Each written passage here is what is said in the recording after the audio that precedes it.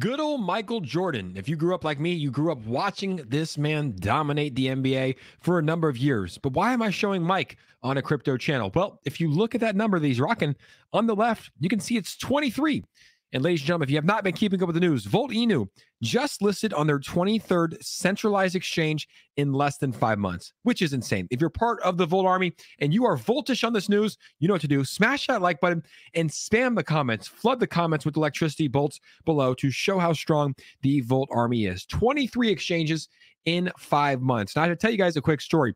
I think it was probably 3 or 4 weeks ago, 𝗪𝗪𝗓𝗪 tweeted out. He said Volt will be on 30 centralized exchanges by summertime.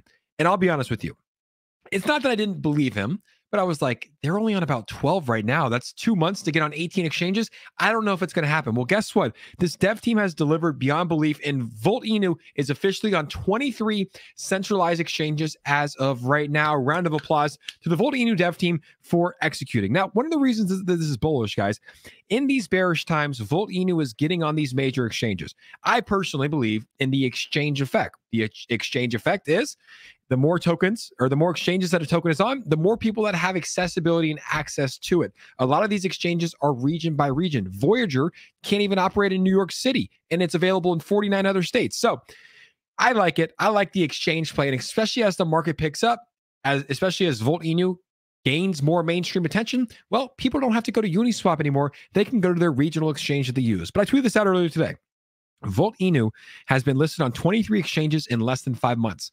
The only other coin or token to accomplish this feat is 𝗖𝗢𝗡𝗡𝗘𝗖𝗧. And you guys remember when 𝗖𝗡 launched on March 16th? They got onto Kraken. They got onto Voyager. We just talked about them. They got onto Binance US. They got on every exchange. That's what it is in a matter of minutes, right? OKX, they got on. QBoy, they got on. Gate.io, like all of these different exchanges in a matter of minutes. Now, I tweeted this out, and for the most part, I do believe it to be true. The only other token I can imagine is SHIB, but SHIB had a long period where it didn't have any mainstream attraction. When it started to pick up back in May of 2021, it got on a ton of exchanges, Coinbase, Binance, a ton of exchanges very quickly. But it wasn't in the first 5 months, I don't believe. I think 𝗖𝗡coin is the only other one.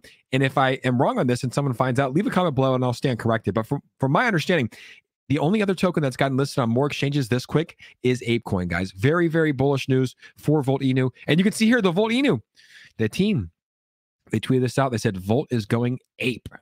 Volt is going ape. Don't say you weren't warned. Well, you were warned by your boy, Jake Gagan, as I tweeted this out earlier today. Make sure to give me a follow on Twitter as well, guys. And let me know your thoughts on this. 23 exchanges in 5 months. As the market picks back up, I think this is going to be big news for the team. Congratulations to the Volt Army on executing. They said 30 exchanges by summertime. I don't know when summer officially starts. I'm going to say it's going to be June, July, and August. But here we are on May 18th.